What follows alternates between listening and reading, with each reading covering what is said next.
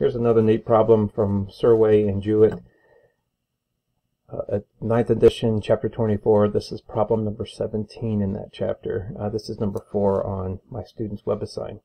So we have an infinitely long line of charge with some uniform charge density.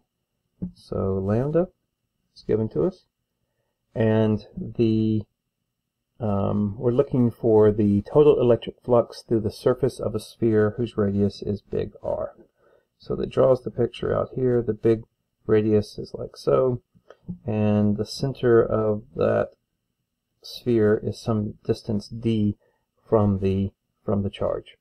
Okay, from the infinitely long line of charge.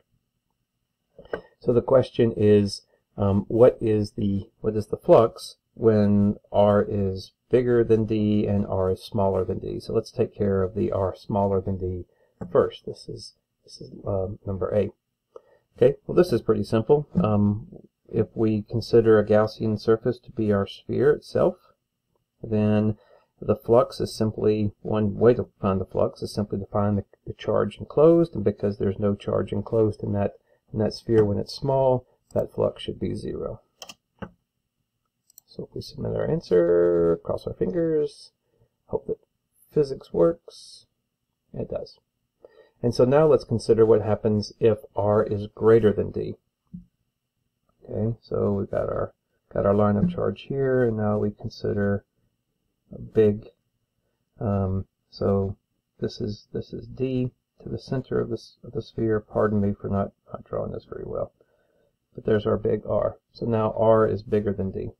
Okay, and so the idea here is the same. If we draw our Gaussian surface to be the sphere itself, then what is the charge enclosed in that sphere? Well, the charge enclosed in that sphere is simply that amount of charge. Okay, all of this stuff on the outside does not affect the electric field through the flux. It's only the charge that's on the inside that affects that flux. So what is that charge? Well, if we knew the length of it, right, well, then we could use lambda, the linear density, to determine what that charge is. So the linear density is that charge Q divided by L.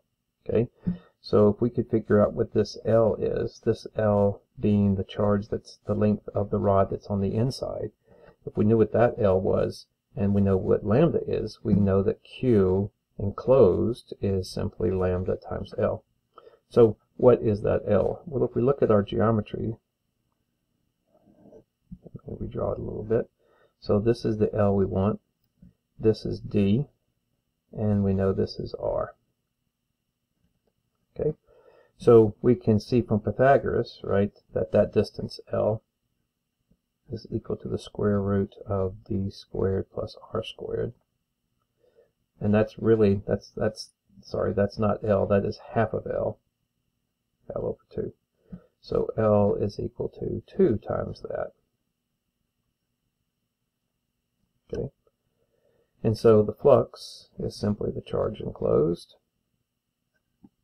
divided by epsilon naught, and the charge enclosed is lambda times L, and L we see is 2 square root D squared plus R squared, all of that over epsilon naught. Okay, so this is a symbolic answer here, so let's see if we can do this. We start off with a fraction. And then I'm just going to write my number first. We need a Greek letter lambda. Okay. We're going to then need the square root, so we'll go back to the operations, square root, and we're going to need a couple of squareds in there, so we're going to have a D squared.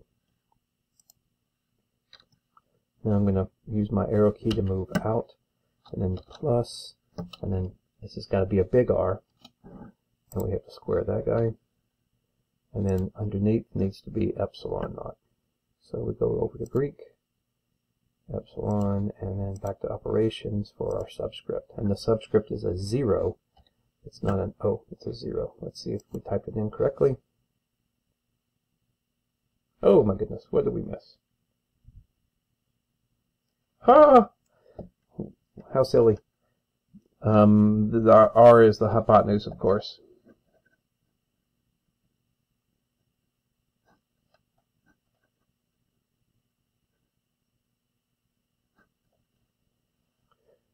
Okay, and so we need to write r squared minus d squared.